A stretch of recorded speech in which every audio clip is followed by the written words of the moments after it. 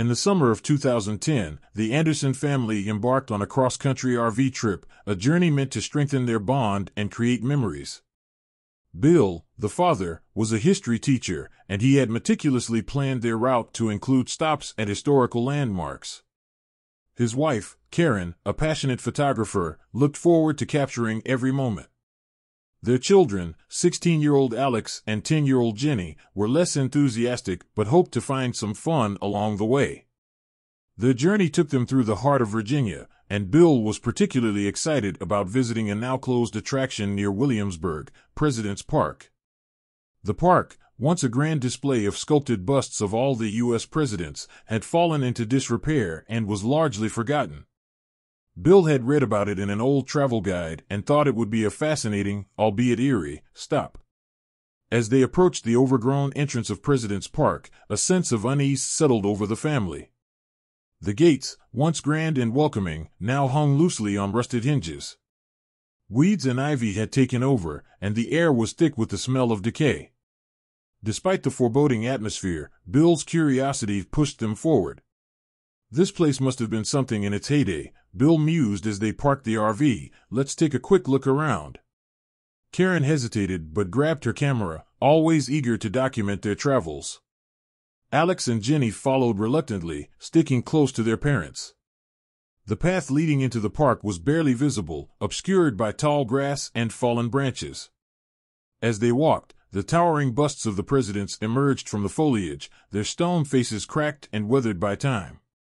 Each bust bore a haunting expression, as if burdened by the weight of history and the decisions they represented. It was nearing dusk, and the shadows lengthened, casting eerie shapes across the park. Karen snapped photos, her camera clicking rhythmically. Alex and Jenny stayed close, feeling the oppressive silence around them. As they neared the bust of Abraham Lincoln, Jenny tugged on her mother's sleeve. "Mom, did you hear that?" "Hear what, sweetie?" Karen asked, lowering her camera. "I thought I heard someone whispering," Jenny said, her voice trembling. Karen listened intently but heard nothing. "It's probably just the wind," she reassured, though she felt a shiver run down her spine. Bill was engrossed in reading the plaque beneath Lincoln's bust, oblivious to his family's growing unease. "Did you know this park was meant to educate people about presidential history? It's a shame it's been left to rot." As they continued, Alex noticed a cold spot near the bust of Andrew Jackson. "Dad, come here. Feel this." Bill joined him and felt a sudden drop in temperature. "That's strange," he muttered. "It's like a cold draft." Night fell, and the park was bathed in the pale glow of the moon. The Andersons decided it was time to head back to the RV, but the way seemed to twist and turn, disorienting them. The path they had taken was no longer clear, and an unnatural fog began to roll in, further obscuring their view. "Stay close," Bill instructed, trying to keep his voice steady. As they moved through the fog, ghostly figures began to appear around the presidential busts. At first, they were faint, almost transparent, but as the fog thickened, the apparitions grew more distinct. They were the spirits of those who had suffered and died as a result of the decisions and actions made by the presidents.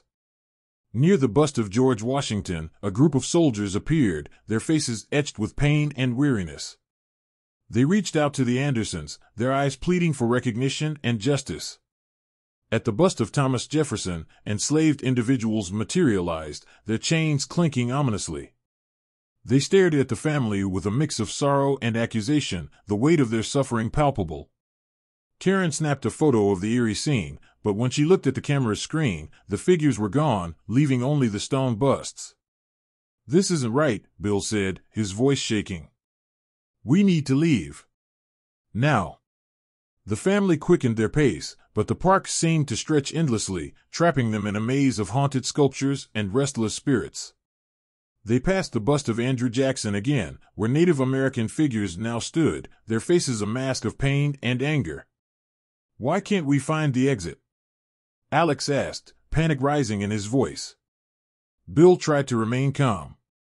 "Stay together. We'll find a way out." The spirits grew more aggressive, their whispers turning into anguished cries. Near the bust of Abraham Lincoln, they encountered the ghosts of Civil War soldiers, their bodies bearing the scars of battle.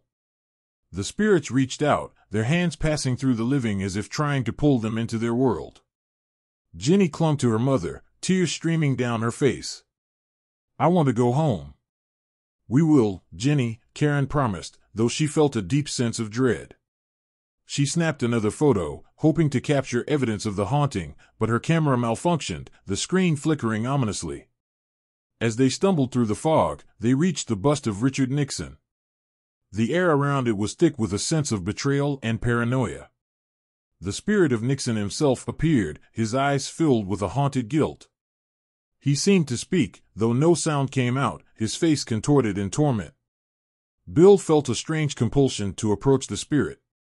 "What do you want?" he demanded. "Why are you haunting us?" The spirit raised a hand, pointing towards the center of the park. Bill understood, they needed to confront the source of the haunting to escape. Gathering his family, Bill led them towards the heart of President's Park. There, they found a massive, cracked pedestal that once held the bust of the most recent president at the time of the park's closure. The pedestal was now empty, symbolizing the unresolved pain and suffering caused by the collective actions of the leaders. The spirits surrounded them, their cries reaching a fever pitch. Bill realized that the spirits needed acknowledgement, a recognition of their pain and the historical wrongs that had been inflicted upon them. He knelt before the empty pedestal, his voice trembling. "We acknowledge your suffering. We recognize the pain caused by the decisions of those in power. Please, let us go." The spirits paused, their forms wavering. The fog began to lift, and the oppressive atmosphere started to lighten.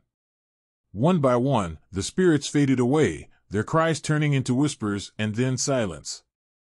The Andersons found themselves back on the path leading to their RV, the exit now clearly visible. They hurried back, not daring to look back at the park. As they drove away, the oppressive feeling lifted, replaced by a profound sense of relief. The Andersons continued their road trip, but the experience at President's Park haunted them. Bill stopped talking about history with the same enthusiasm, and Karen's photographs from the park remained undeveloped, a silent testament to the horror they had endured. Back in Oak Ridge, the story of their encounter became a cautionary tale, a reminder of the lingering ghosts of history. President's Park was officially closed off, the gates chained and padlocked, warning signs posted to deter any curious visitors.